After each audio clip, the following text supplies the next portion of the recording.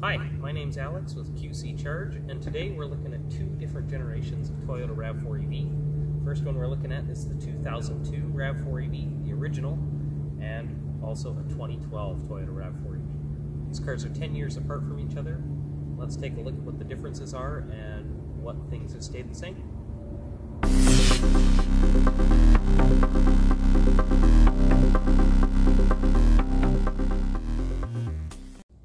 So first, let's go ahead and take a peek at the original RAV4 EV here. Now, these cars were built from 2000 to 2003, and about 1,500 of them were built originally. Most of those were crushed in 2003 and 2004, to the point where only about 300 of them survived. Not 100% sure exactly how many are left today, but I'm sure it's a smaller number than that. This car, when it was new, had a 27.4 kilowatt hour NIMH, or nickel metal hydride battery, as evidenced on the back window here. You can see there's no spare tire on the back door like most first generation gasoline RAV4s would have, but it does have a donut spare on the bottom, which is kind of a cool feature, something that the Gen 2 RAV4 does not have. This particular car has been owned by the same person for about 10 years now, and in that time it has had the battery pack refurbished once, but the car is this person's daily driver. It's got 155,000 miles, and when it was new, the range on these cars was quoted to be between 80 and 120 miles. This car can still do about 80 miles on a charge on a good day, which is pretty awesome, even though it's 20 years old and uses a pretty antiquated battery technology. From the factory, these cars had a measly 67 horsepower and did 0 to 60 in a whopping 18 seconds. Actually, driving it in person, it does feel like a bit more power than the 67 that's quoted on paper, but it certainly is not a powerhouse, that's for sure. But it's still a pretty fun car to drive, and you know, it's pretty refined. Under the hood here, we have what's referred to as the suitcase. It houses the inverter that runs the motor, as well as the onboard charger for the car. And the charge port is actually right here in the front, and there's a little flap in the grille when the hood is closed that you use to charge it. This uses an old style charging standard that's actually an induction paddle, so there's no physical contacts on the plug that you put in. It's all inductive through that little port there, which is kind of interesting. That was something that the GM EV1 also shared with this car. Some of the other cars from this era that were electric used a different plug called an Avcon, which is basically the old version of J1772. From inside the cockpit here, it looks pretty much like a conventional gasoline-powered RAV4 from this era. It's got the same kind of very early 2000s, late 90s upholstery. It's got the same automatic transmission shifter that an automatic RAV4 would have had.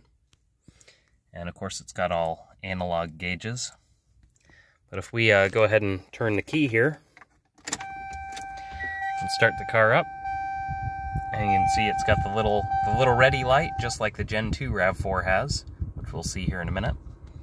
We're pretty close to fully charged right now, about 80%. And yeah, it's got air conditioning, has a charge timer down here, heated seats. It's a pretty cool car. So now for the Gen 2 RAV4 EV, which actually is built using a Gen 3 RAV4 body. And these cars, for those that don't know, were built in a partnership with Tesla, so it actually uses a full Tesla powertrain, very similar to an early Model S. It uses the large drive unit, uses a lot of the same high voltage components as Model S, just has a smaller battery. So the battery in this car is 41.8 kilowatt hours compared to the 27.4 that the first gen had. And of course this one has a lithium ion battery. Cells are built by Panasonic. On paper this car has 154 horsepower.